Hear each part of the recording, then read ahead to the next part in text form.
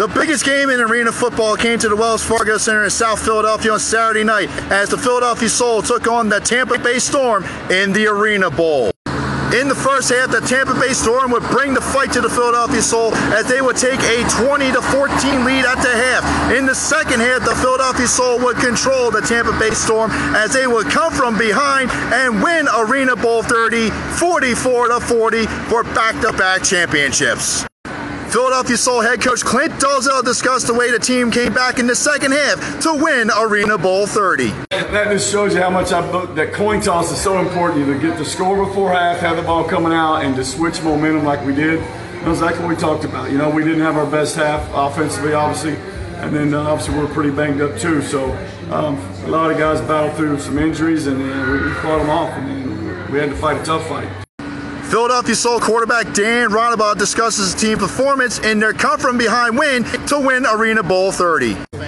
Feels great, you know. Great turnout tonight. Great job by the organization and the city hosting it. The crowd was live as ever, you know. And you can feel it in warm-ups too. They were out there pumped up, and a sloppy game, but you know this game it takes some guts, and I think our team really showed a bunch of grit tonight, and you know I'm proud of them. But hats off to Tampa Bay too. You know they fought a great fight. They're a well-coached team. They took a bunch of awards home. Congratulations to them. I've lost 2 ArenaBowls before in the past too, so I know that feeling. They've gotten that locker room. It's no fun, but you know as we've gotten older, we've been able to use that to our advantage, and I'm proud of our guys.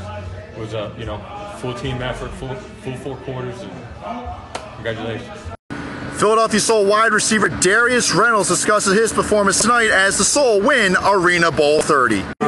Started off slow, a little doubt crept in, to be honest, but our fans stayed alive and they kept us motivated. Our defense was great, we played a great hard game. Offense struggled, so with the fans and the defense, we all I feel like it was 100% on.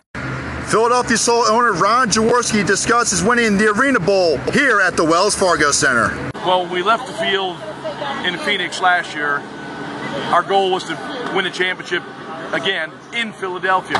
And it was kind of the talking point for our team all season long. We need to have home field advantage. And, you know, Tampa was chasing us all year long. We were able to get home field advantage, win a championship here in the city that we all love. And there you have it as the Philadelphia Soul defeat the Tampa Bay Storm 44-40, and now they are ArenaBowl champions for the 2nd year in a row. Reporting live from the Wells Fargo Center in South Philadelphia, I'm David Melandra.